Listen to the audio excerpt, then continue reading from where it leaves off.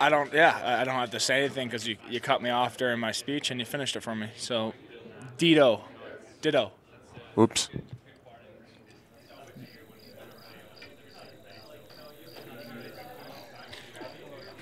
Should I just like bring up a different subject?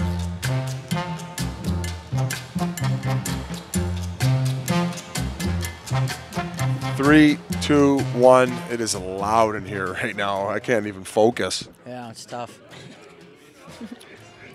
Yeah.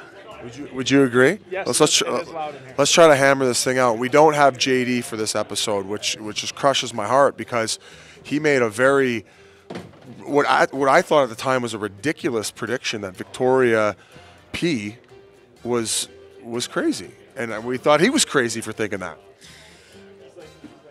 If you go back in the episode, you are correct. Me and Goose went against him. So did you, and we all owe him an apology. She is bad, crazy.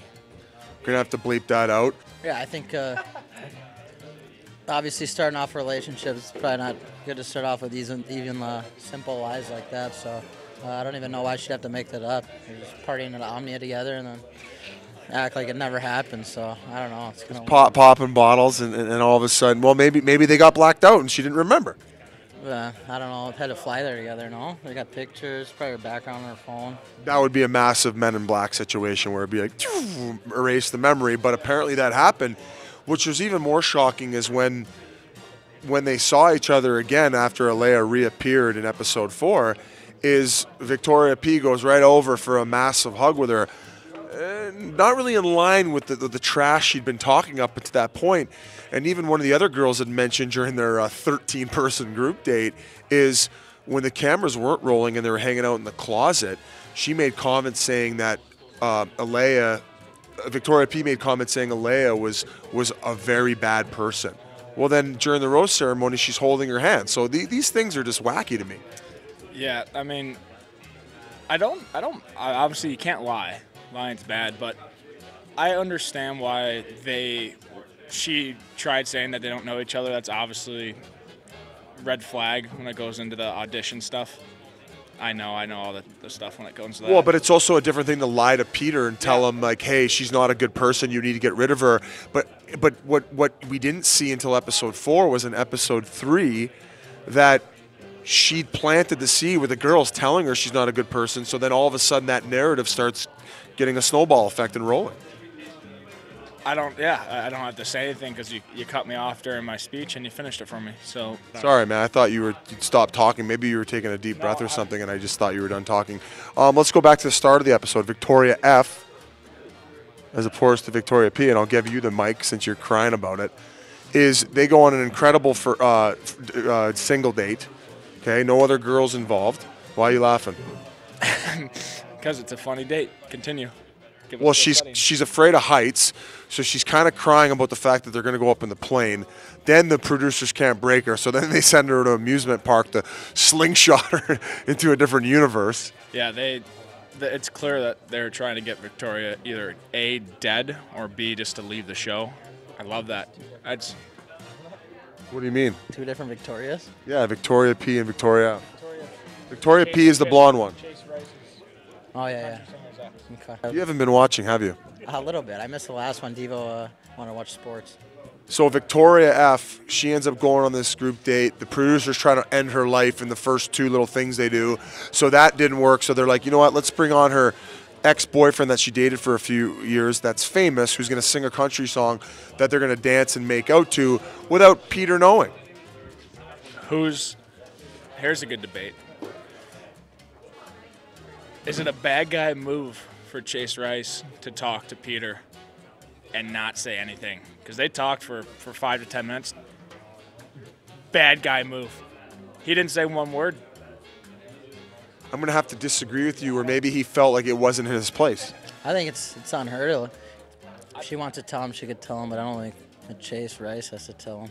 I don't know. I'm not saying tell him, hey, we dated for 6, but it's going to be like, oh, who, like, they didn't talk about the show. Who's here? Oh, this is Victoria. Oh, yeah, I know her. Like, something that, they didn't even say that. I thought it was odd that they did the number exchange and we're playing tummy sticks, buddy. Yeah. You can't give your guy, like, be boys with him. Hey, yeah, hit you up for any tickets, whatever you need for my shows. And all of a sudden, yeah, by the way, I dated your girlfriend now. How about Peter Weber in the testimonials? What, are you upset that I cut you off again? No, no. Are you upset that that happened? Yeah, I'm not upset at all. I don't know what. You would want to know if that was you. That's what you're saying. Right? No, I'm just saying. Yeah. I can't believe that he didn't say anything. How about in the testimonials? They were obviously teeing up Peter, and he's like, "Oh man, I love Chase Rice. We're boys now. Maybe he'll sing at our wedding." Yeah, it's tough. I mean, that was still before he knew, right? And then she told him at dinner, and she started crying. I don't know when they're filming these testimonials, but it was a bad look because he got duped, and he was in shock. Nonetheless, still a very good date with Victoria F. They've battled a lot of a lot of adversity early on in their relationship. The girls are fed up at the fact that this guy can't make a decision to save his life. I would have to agree with the ladies. The goal of the show is to take people off. He's adding people. Yeah, I actually love when they bring more people in because the girls go crazy, and I love the drama. It's the best part of the show, I think. But I think they'll start weeding themselves out. Some girls might leave, but we'll see. Cheyenne could probably make the XFL. She had 4 touchdowns during that huge group date. I don't know what you want to call it, where the Killer Bees played I forget the other name, the other team. Yeah, but it was a 25-yard stadium. It was a full football stadium. They made it 25 yards. So, love to see her on a real game. Well, I think you're being a little critical. I thought she was excellent. 4 touchdowns. I mean, speaks for itself. She's probably a better athlete than you. She was very irritated at the fact that she had to do this 28-person group date. She doesn't get any alone time after getting a 4-touchdown game, and rightfully so. Who gets the one-on-one date, though, after that? Kelsey. I think she's fit for a straitjacket. He's got the wool completely pulled over his eyes. Vinny, what do you think? Yeah, I'm with you. I think she's crazy. You? Yeah, no, I agree. I don't think. I think we could all see it. I mean, there's so many things wrong about Peter. It's insane. Like you just said, that has to be a first ever Bachelor to add two people from the mix. Asked Hannah if she wanted to come back on the show. I know. Asked what's her name? It's a free for all. Yeah, and then I kind of like that though. Just kind of add in whoever he wants. Well, so does Vinny. He likes the drama. Yeah. So. Yeah, but there's one thing there's 5 seconds left in a basketball game or football. You don't give Peter the ball because he can't make a decision. Like you said, he's I wouldn't want him. I don't want to be friends with him. What's going on there? Listen, I keep making excuse after excuse for this guy, and he's even starting to melt my skull a little bit. He's got to just make better decisions and stick with them when he makes them. Peter, figure it out. Well, folks, that wraps things up for episode 4 of the Arizona Coyotes Bachelor Report. We will see you next week, where we hopefully can find Peter making better decisions. Yeah, I agree with you. I think let's see where it goes. Let's wrap this up. Yep.